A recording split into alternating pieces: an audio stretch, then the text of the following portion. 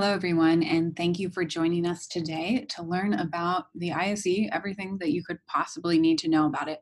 I'm Brenna, and I'm the Director of Education here at Test Innovators. This webinar is being recorded, so we'll send out a recording afterwards to everyone who registered for the webinar. So if you'd like to go back and reference anything that we talked about today, you'll be able to do that. In addition, if you have any questions as we go along, feel free to type those into the Q&A. And if we have time at the end, I'll answer as many of those as I can. And any that we don't get to, we'll review and send out answers after the webinar with the recording. With that, let's get started just by telling you a little bit about who we are at Test Innovators. We have the leading test prep platform for the ISEE and have helped over 100,000 students get into the most selective schools. And based on that experience, years of experience helping students with test prep, we know that standardized test taking is a skill that you can master, and like all skills, you need to learn and practice in order to improve. And when you've mastered this skill, you'll be able to demonstrate all of your knowledge most effectively on the test. Additionally, advances in technology make it far easier to effectively prepare for the test. Technology allows you to quickly identify strengths and weaknesses, and then it provides the best tools to prepare. Those two tenets form the foundation of the tools and resources that we've developed for students to help them prepare for the ISEE, and they also inform the strategies that I'll be sharing with you today about preparing for the ISEE. Those strategies come from a few different places, working with admissions departments, feedback from students, families, tutors who use our platform, and additionally from data that's collected in our system. And some of the most important data that we collect are official ISEE test scores and admission results. We've compiled that data and made it available, and we'll send out a link to that resource along with the recording of the webinar. This data is important because it tells you what scores will make you a competitive applicant at your target schools. This is an example of what our school's data looks like. If your student was interested in the school, you can see at a glance that scores in the yellow or green bands are generally considered competitive. It is very important to note that there are many parts to the application that will influence admissions decisions, but this can give you good directional information about the ISEE scores that we have found make students competitive applicants. And for students who use our platform to prepare, we also take it a step further and put your practice test scores in the context of your target schools so that you can quickly see how you compare. So in this example, for the first school on the students list, you can see that my practice scores are looking good for verbal and reading, but I have some work to do on the two math sections, the quantitative and math achievement sections. And then if I click on a different school that I might be interested in, you can see that that changes. So at this school, my practice scores aren't quite competitive yet, so I may have some work to do before my official test. With that, let's talk about preparation. So our agenda today, we're going to start by talking about the ISEE, an overview of everything that you need to know generally about the test itself. Then we'll talk through some general test strategies, and then the sections and some strategies specific to each one. So let's get started. The most important information about the ISEE is what is it and how is it used? And that is simply, it's an admissions test. So your test scores and the ISEE essay are used by admission departments. And generally, the most important thing that they're looking for there is to see whether a student will be a good fit at their school in terms of specifically academics generally. The ISEE can be taken multiple times. So you can take it once per season, and those seasons are fall, winter, and spring. The most relevant ones really to anyone who's at this webinar and preparing for the ISEE for this application cycle, you'll be able to take the test once in the fall season, so through November, and then you would be able to also take the test one more time in the winter season, which starts in December. Our recommendation is always for students to plan to take the test twice. That way, the first test date can serve as a trial. If it goes well, that's perfect and you can be done. But if there's room for improvement and you'd like to try again, there's time and you've prepared so that you have another test date set up and you can do that. So definitely make sure that you are testing by November so that you would have the possibility of testing again in December or January if you want to. In terms of format, the ISEE can be taken either on paper or on a computer. If you are considering which format might make the most sense for your student, the best thing to do is first to look and see what is available in your area. So if there are any scheduling constraints or regional constraints around which format you can use, start by looking at that. So if you are definitely going to be taking it on a computer, then make sure that you're practicing on a computer. If you'll definitely be taking the ISE on paper, make sure that you're practicing on paper.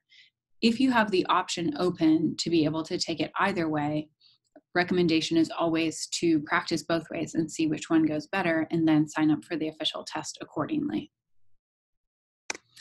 Other critical foundational information about the ISE is understanding the different levels. So there's a lower level to the test. That's for students applying to grades 5 and 6, a middle level for students applying to grades 7 and 8, and an upper level for students applying to grades 9 through 12. And the test structure is pretty similar across those levels, but a little bit different. So I'll start with the middle and upper levels of the test.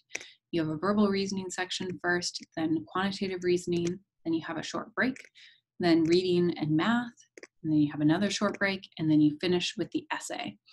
And the order of those sections is the same for the lower level, but it's just a slightly shorter test. So the verbal section is the same, then the quantitative section is the same, short break, and then the reading section is a bit shorter, the math section is a bit shorter, you have another break, and then the essay is the same length and same type of prompt.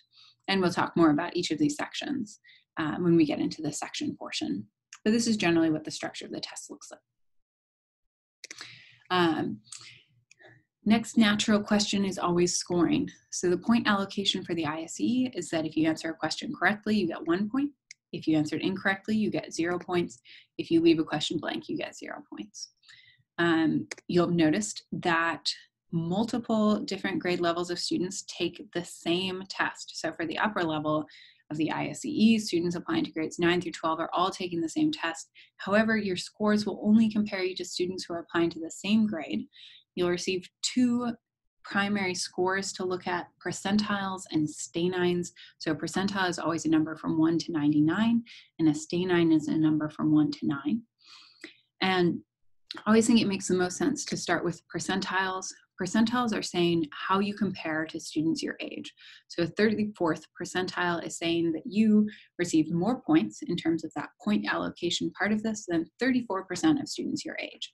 Notice that that is not the same as answering 34% of the questions correctly. The ISE is a challenging test, so often actually answering a smaller percentage of the test than you might be used to can actually yield a reasonably good score. And then transferring that or translating that into stanines, here's a chart that can help you understand what stanines are doing. Essentially, it's breaking up a normal distribution. So based on the percentile range, you can see what stanine you would get. The main thing that's worth noting here is that families sometimes will feel that a score between 4 and 6, you might say, wait, but I should be getting a better score than that. Notice that most students get a score that's in that mid-range, because that's where this bell curve is falling. That's actually a broad range of percentiles, goes from stanine 4 to 6. That's 23rd percentile to 76th percentile. All of those students will fall in a stanine from 4 to 6. Whereas, for instance, a stanine of 9, that's only from the 96th to the 99th percentile. So it's actually, in terms of percentage of the student population, it's a very small percentage, as opposed to a stanine of 5, which, you have 20% of students fall into that, versus, 3% fall into that stanine of 9. So that can help contextualize the scores that you're looking at. When people talk about ISEE scores, they generally use the stanine because that's the biggest number that shows up on the score report. So that's what you'll probably expect to be interpreting when you're thinking about scores or talking about scores. So what is a good score? Students often see lower scores on the ISEE than they see on other standardized tests that they take, and that is completely fine and to be expected. It's a small and highly competitive pool of students who are taking the ISEE. And unlike other standardized tests, the ISEE is designed to distinguish top performers, as opposed to just determining whether a student has essentially kept up with the grade level work that they should have completed at a certain point. So instead of saying, do you know what you should know in 6th grade? It says, how do you compare to other 6th graders, many of whom probably are doing pretty well in 6th grade? So it's a tough test and it's a tough pool. So it's completely fine to see lower scores than you might be used to. And always remember that your applications have many parts. The ISEE is just one of them. There are a lot of other pieces that go into your application. That said, should you prepare? Absolutely. Although there are many parts to the application, the test scores are an important piece of it, and you want to make sure you put your best foot forward on every part of the test, every part of your application, excuse me. Additionally, the ISEE is a challenging test, and preparation will help you do the best that you possibly can on it. And that has a few pieces. Familiarity is a piece of it, knowing what types of questions to expect and how to tackle those, learning some test-taking skills so you know how to be strategic about multiple choice tests and how to manage your time effectively. And finally, there are almost certainly going to be questions and content that you haven't seen before, and you can learn how to tackle those. So this is a learning opportunity that gives you some interesting questions and content areas to learn more about. So how should you prepare? You should always start with a practice test. That essentially serves as your diagnostic. It says, here's where you are, and then you can figure out where to go from there. So you'll find the areas that need work. You'll sort of start with which sections do I want to work on, and then you'll delve into the nitty-gritty of exactly which questions do you get right and wrong. Look at all the questions you got wrong and make sure you know how to do them if you were to see them again, and then do some extra practice in those areas. So you say, you know, if I missed a question that had to do with interpreting a table, I should do a bunch of questions about interpreting tables so I can make sure I've really solidified my knowledge of how to do that type of question. And then after I've done all that practice of the areas I had trouble with, I should take another practice test and see where I am now. So now that you know how to generally prepare, what materials should you use?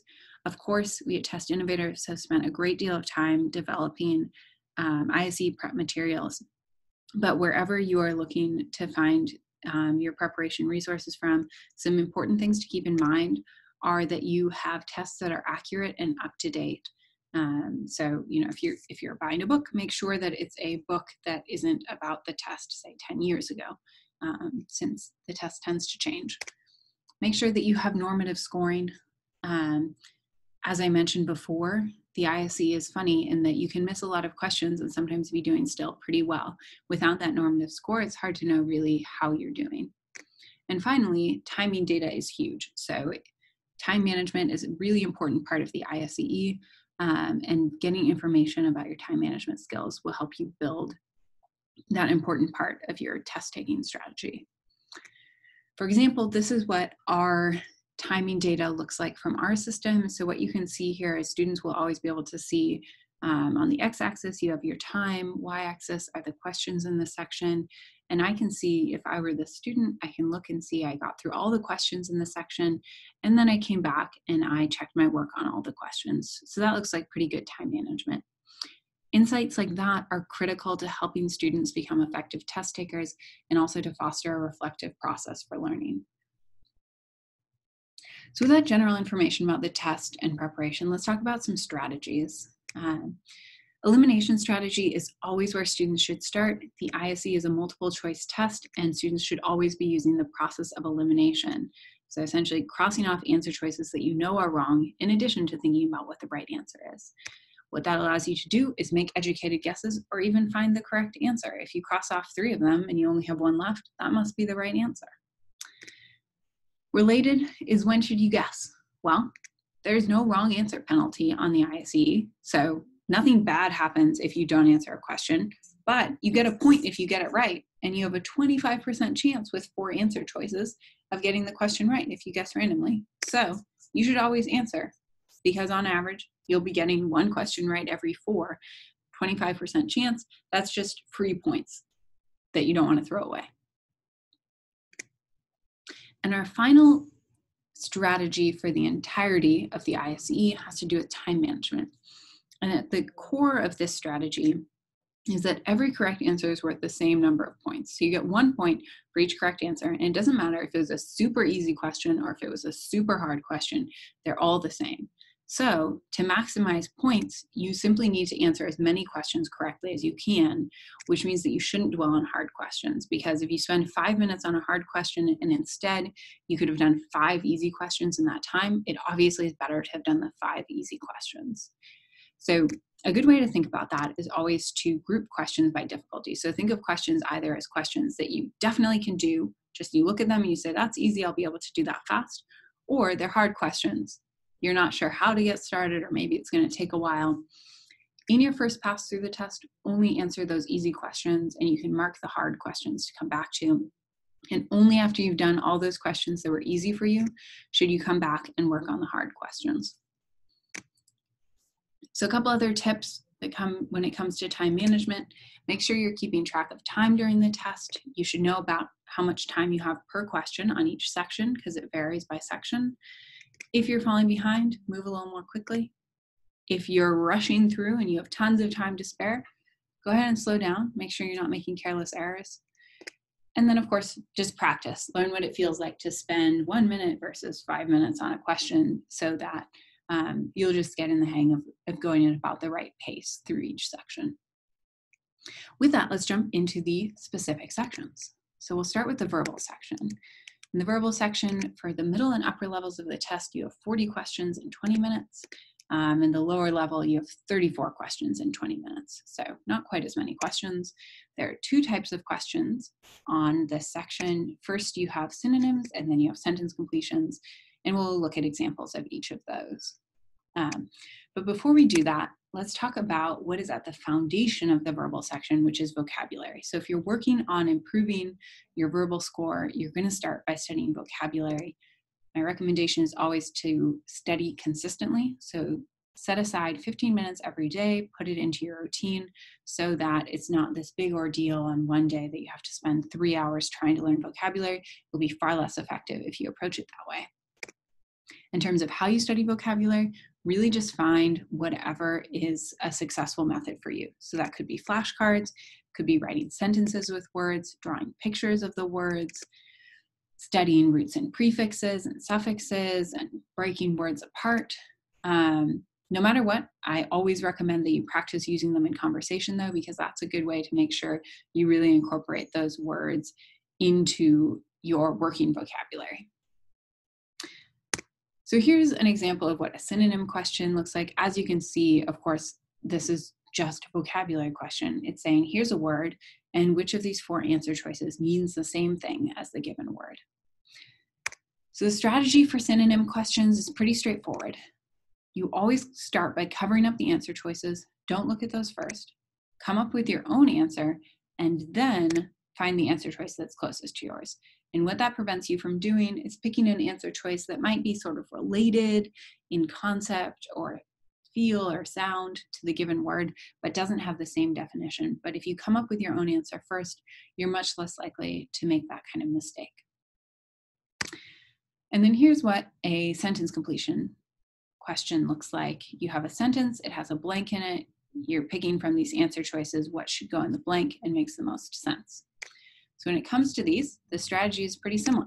Cover up the answer choices first, come up with what should go into that blank, then read your answer in the sentence and make sure it makes sense, and then find the answer choice that's closest to yours, read that one in the sentence to make sure it makes sense, and then go ahead and move to the next question.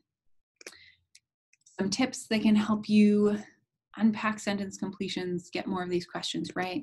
Look out for direction words that tell you how the sentence is structured, if they are going to mean words that mean the same thing, or if you're looking for something that's opposite. So words like although, despite, but, those are telling you, okay, they're going in a different direction, each of the clauses. Or and, which means, okay, we're in the same place. The overall meaning of the sentence, of course, is always going to be important. You want to make sure you know and understand what the sentence is saying. Nouns and adjectives tend to be most important in terms of unpacking what a sentence means. And when you're doing that, you'll sometimes even find you might have synonyms for the missing words. Synonyms or antonyms, and you're just trying to find the word that means that same thing or means the opposite of that. So let's take a look at that example that I had up a second ago. It says the Komodo dragon does not have a blank sense of hearing, which is why scientists originally believed the species to be deaf. So if I were to come up with my own word to go in that blank, I might say it doesn't have a good sense of hearing, because that is why you might have thought it was deaf. So the clues I used for that: does not, then looking at sense of hearing, and then this keyword that I thought that they might be deaf. And then I say, okay, good was my guess. And then I go over and look at the answer choices and I say, okay, A is the closest to my answer. With that, let's jump over into the math sections. So we have two math sections on the ISEE, the first of which is the quantitative reasoning section. On the lower level, you have 38 questions to answer in 35 minutes. Middle and upper levels, it's one question less. So very similar. In mathematics achievement, on the lower level, it's 30 questions, 30 minutes. And middle and upper level, it's 47 questions in 40 minutes. So it's a bit longer. So what is the difference between those two math sections? The quantitative reasoning section has more problem solving, and also for middle and upper level students, it also has these quantitative comparison problems where you're given quantities in two columns and you're saying, is column A greater, is column B greater, are they equal, or can it not be determined from the information given? So that's what the quantitative reasoning section looks like. The math achievement section is more knowledge-based. So it's usually more likely to be conventional type math that you might see in school, but testing your knowledge of specific vocabulary, say, or specific concepts you might have learned in school. And the subjects that you'll see on both of those math sections, the foundation is always arithmetic, so addition, subtraction, multiplication, division, using negative numbers, positive numbers, fractions, decimals. If any of those sound like they might be weaknesses, that's always a good place to get started with your math preparation. Then algebra features pretty prominently on these sections. You'll have to solve equations. There will be lots of word problems. There's some geometry, so you have to deal with shapes. And then there's data analysis and probability. You'll have charts and graphs and tables to work with. One of the most common things that can happen on the math sections is that students are working quickly under pressure and it's easy to make careless errors. So my primary recommendations are always to make sure that you read questions carefully. And some parts of that, you underline important words and numbers to make sure you're paying attention to the important information. Pay attention to units. So if everything in the problem was given to you in meters, but the answers are in centimeters, make sure you're in the right units for the answer. And every single question, after you finish solving, you have the answer. Make sure you go back and check that you answered the question that you were given. It can be really easy. You were supposed to solve for the probability it was not something, but you solve for the probability that it is something, and you get the question wrong, even though you actually knew everything you needed to know to be able to solve it.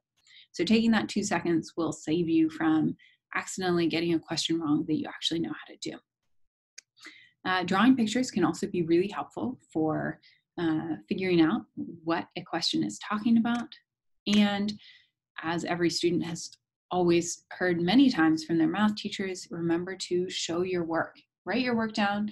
Don't do mental math. It's easy to make mistakes in your calculations if you try to do everything in your head. So make sure you write it down, show your work, and check your work.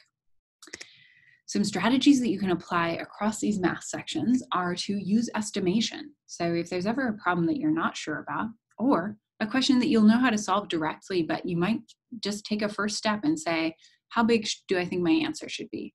And that way, you can also start using that process of elimination to cross off answers that aren't in line with sort of your ballpark for where the answer should be. So estimate on any problem that you possibly can. It's a great strategy. Remember to use the answer choices. So sometimes it can be really tough to figure out how to do a problem just from the question itself, but you may be able to substitute the answer choices or plug in the answer choices into the problem to see which one works. And finally, if you are working, especially when it comes to algebra, so if you have an equation or an algebraic expression, if you're having trouble figuring out what's going on, sometimes you can just pick a number and substitute that in for the variable and see what happens. So if you can't figure out what's going on, say that x equals 2 and then see what happens from there. With that, let's jump to the reading section. So the reading section for the middle and upper levels of the test, there are 36 questions in 35 minutes and you have 6 reading passages. And then for the lower level, it's 25 questions, 25 minutes, and 5 reading passages. Again, these are all quite similar, but the lower level is certainly a bit shorter. The question types that you'll see on the reading section of the test are main idea questions that ask you to put everything together. Then you have inference questions that say, what can you infer based on the information in the passage? You have tone, style, figurative language questions. There's vocabulary and context. What does this word mean in line 17? Organization or logic questions, and then you have these sort of detail or supporting idea questions. One of the toughest things for many students when it comes to the reading section is time management, because you're given long passages and you have to both read the passage and then answer all these associated questions in a relatively limited amount of time. So to help with that, it can be beneficial to work on skimming and underlining. So when you're trying to not read every single word so that you'll be able to get through the passage efficiently, it can be helpful to pay attention to repeated words. Any words you see lots of times are probably important to the point of the passage. And first and last sentences generally also help to tell you what the point of that paragraph or sometimes even the whole passage might be. That said, make sure as you're doing this that you don't rush too much. If you start moving so quickly that you really have no idea what the passage is about, that won't be beneficial because you'll end up getting all the questions wrong because you don't actually understand the passage. So practice and figure out what the right pacing is for you so that you can answer as many questions correctly as possible. As you're doing that, some strategies to keep in mind. Make sure you're always finding evidence for answer choices. The key to the reading section of the test is that the answer is always in the passage. So you should always be able to go back to the passage and find the place where it says the answer that you're choosing. And if it doesn't, then you might want to look at other answer choices. And a second thing, which also we talked about with the verbal section, is to think of your own answer before you read the answer choices. And that will help you not get waylaid by something that might sound tempting, but really doesn't mean quite the same thing as what the passage said. You can also use some good elimination strategies for the reading section. One of the best is to, in general, avoid extreme answer choices. Anytime you see words like only, always, never, none, best, worst, words like that are pretty extreme. And unless the author of the passage really says that, they are probably more extreme than what the passage is actually trying to convey. So words like usually or most of the time are more moderate, and those are more likely to be the correct answer. Other things to look for and reasons that answer choices can be wrong is if answer choices are too specific, or if they're too broad, too general, it's not really talking about the focus of the passage anymore.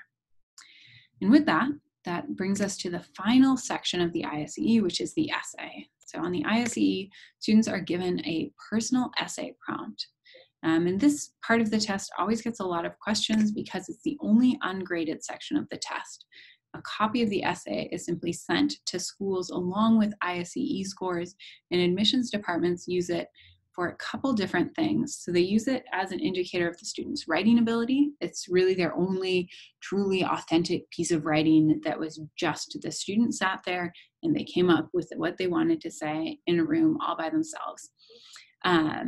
And that means it tells you about their writing ability, and it also tells you about what's important to them. So what pops into that student's mind when they're sitting there by themselves without any other outside influences, and they decide to write something about themselves. So from a school's perspective, application essays can be edited and influenced extensively by parents, siblings, friends, tutors, but the ISEE essay is really a pure sample of a student's writing. So what do they choose to write about?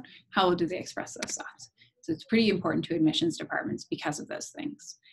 So the things that you should keep in mind as you're writing that essay, which matters, are to show your personality. Think about the things that are important to you, what you value, and make sure that you show that off in your essay.